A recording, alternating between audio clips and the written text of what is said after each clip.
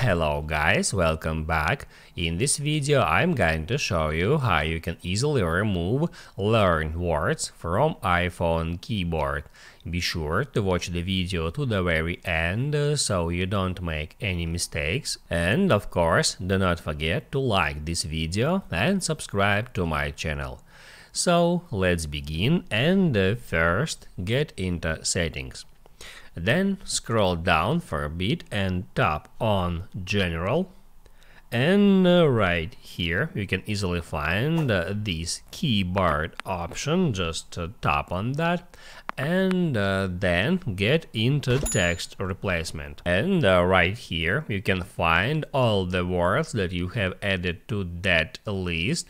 So the shortcut hi gives you the word hello in that way, and let's say you want to remove some learned words from that list. You can easily tap on edit, and then in order to remove some specific words you can just hit right here at that minus sign next to that word and then hit on delete.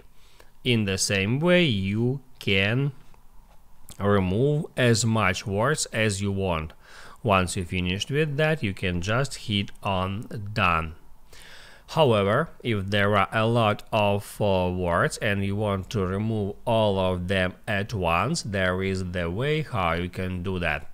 So first go back for a step, actually just go into general, just in the settings, hit on general, and then scroll down to the very bottom.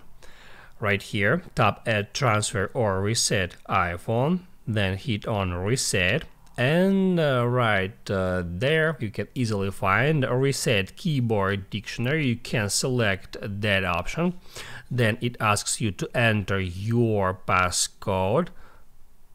I'm just gonna enter it, and it says that this will delete all custom words you have typed on the keyboard, returning the keyboard dictionary to factory defaults.